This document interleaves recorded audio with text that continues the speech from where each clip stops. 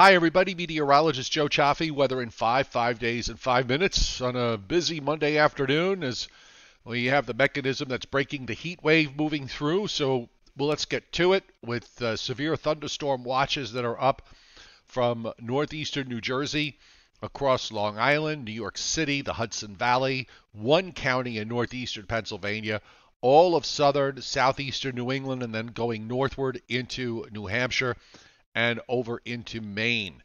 And for areas to the south, I just want to point out that the Storm Prediction Center has also issued a potential severe thunderstorm watch that is likely for southern New Jersey and points southward. And we'll just give you a quick look at that here as we punch it up from SPC.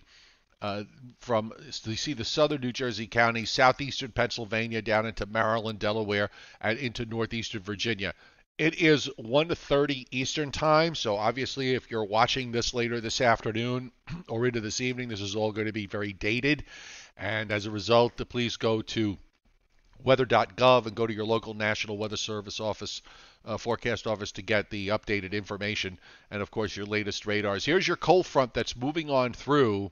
It's going to be breaking this heat wave. Behind it, we've got a pretty decent dry air mass that's going to be moving into the northeast and into the northern mid-Atlantic states for Tuesday into Wednesday. One thing we got to watch for is how far south this front gets, because it is going to get hung up for a short time as it waits for the upper trough, which is hanging back.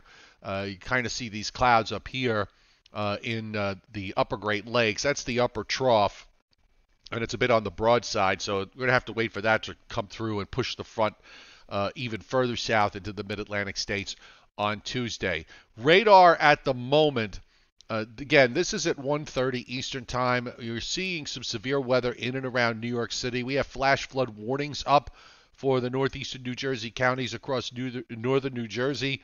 New York, across New York City, the northern part of Nassau into a small portion of northwest Suffolk, and also into Westchester County. We might see those flash flood watches get extended as this lead area moves eastward. Now, there's a couple of other things to point out. You'll notice there's showers in eastern Pennsylvania down into western Maryland and northeastern West Virginia. Those are probably going to fire up into another line of storms as they move eastward. Another line is up in upstate New York, and you see it here from just south of Saratoga down to almost to the Albany area as of 1:30, and going south and west of there into the Catskills. And plus, we have some scattered downpours and some heavy thunderstorms going on in parts of southern New Hampshire and over into into southern Maine, or I guess that's southwestern Maine. And that's all of what you're seeing here in New England is part of that severe thunderstorm watch that SPC has put up. And I just want to show you here in terms of the upper air.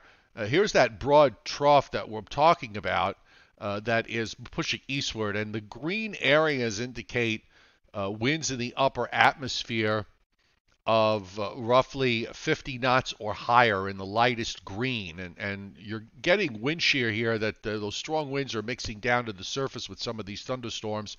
So gusty winds, I think, are going to be the primary driver here, although a spin up of a tornado is not impossible as this upper trough moves on through. And you see it swinging eastward as we go through the day and into this evening. Now, this map that you're seeing up on the screen is for 9 o'clock tonight. So all those 50-knot winds in the upper atmosphere by then are gone, and the atmosphere will become a lot more stable. And then as we move through the next 36 to 48 hours, you see there's just enough of a westerly flow that we should get that humidity and certainly the heat break. The humidity break is going to get maybe down into southern New Jersey and southern Pennsylvania. I don't know if it gets much further south than that, but a generous break in the humidity will come Tuesday and Wednesday. And notice, by the way, back out to the west, there's another upper trough that's dropping down into the northern plains, and that is going to be setting things up for another front at the end of this week. So we do have a rather busy weather week ahead in the sense that weather systems are going to be moving along. So we're back to this pattern that we had from mid-June to the first part of July, where we were getting weather fronts every couple of days, so it could only get hot and humid for a day or two. We're back to that this week. We may not last much beyond this week, but at least we're back to that for this week. Rainfall forecast. Now, here's where it gets tricky. These thunderstorms, some of them are going to be able to produce rainfall amounts of up to several inches in a very, very short period of time. And as the Weather Prediction Center can't really account for that because that's so localized. In general, we're looking at half to 3/4 of an inch this week of precipitation in central and southern New England, maybe a little bit less in southeastern New England, a little bit less in northern New Jersey and the Hudson Valley. Again, if there's a heavier thunderstorm, that could certainly add to some rainfall amounts. And then it picks up again. You'll notice right across the mid-Atlantic states, and particularly as you head through West Virginia, Kentucky, Tennessee, western North Carolina, northernmost Georgia, and points westward into Arkansas, there's a fairly large area of several inches of rain or more that is forecast for the next 7 days.